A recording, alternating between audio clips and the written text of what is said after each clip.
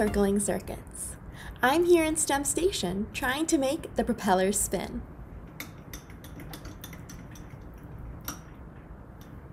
I wonder if we can recreate this with our kits. Let's create a diagram for a simple circuit that will allow the propellers from our kit to spin on the motor.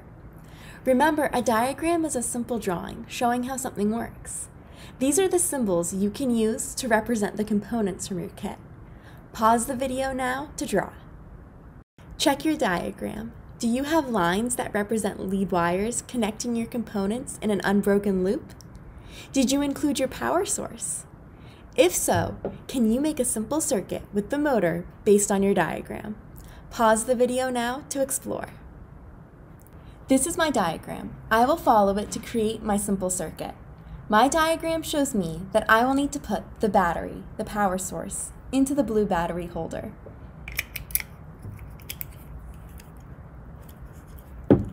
I will connect one end of the two lead wires with alligator clips by pinching the clips so they open like an alligator's mouth to the battery's terminal.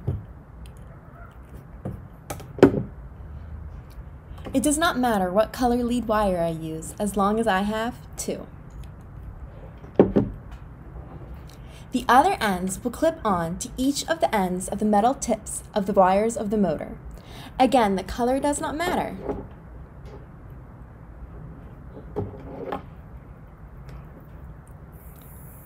Now, the shaft of the motor should turn. Try attaching different propellers found in your kit to the top shaft of the motor. To attach the propellers, unclip one of the lead wires from the motor and put the propeller onto the top shaft of the motor.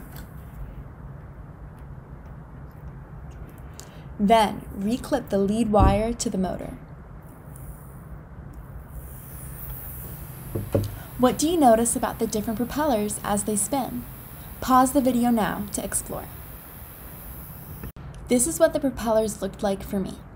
The smallest propeller, the pink propeller with 4 blades, spins the fastest for me, compared to the larger yellow propellers with 4 and 3 blades. The larger the blade, the more force is required to spin it. If we want the yellow propellers to spin faster, we will need a stronger motor. Try moving the balloon from your kit across the room with the motor and different propellers. Pause the video now to explore.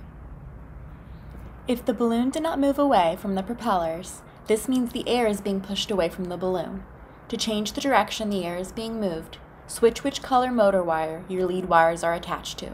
Try to move your balloon now. Which propeller caused the balloon to move the furthest and fastest? For me, it was the large 3-bladed yellow propeller. The longer blades increase the air movement, allowing the balloon to be pushed further and faster. What else can you move around the room with the propellers? For our next electrical engineering task, we will be using the mini light bulbs to explore the 2 types of simple circuits. When you are ready, continue on to the 4th video segment.